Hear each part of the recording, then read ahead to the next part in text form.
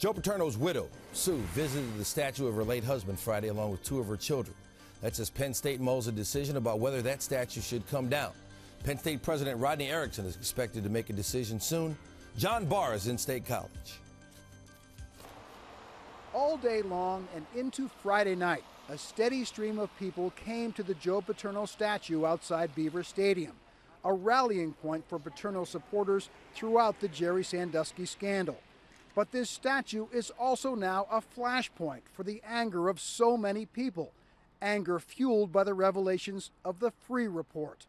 That report by the former FBI director, commissioned by the school, recently revealed that Paterno and other university leaders engaged in a cover-up of Sandusky's behavior that allowed a sexual predator to roam the football facilities for 14 years, according to Free's findings. Despite all of that, people still came here. At times Friday, the line was 40 to 50 people long. Even Hall of Famer Franco Harris, a Penn State grad, came to voice his opinion on whether the statue should stay. To me, the statue should not go down, no matter what.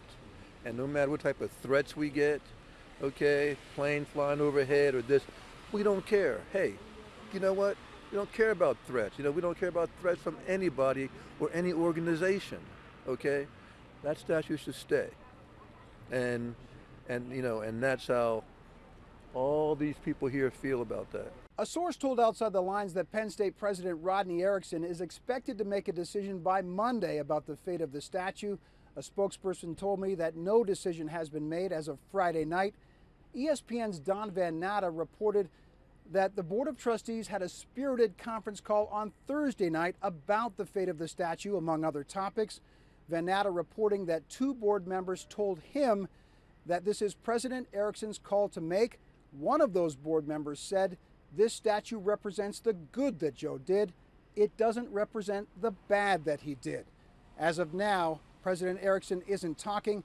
A spokesperson said he's not expected to do any interviews this weekend. In State College, John Barr, ESPN.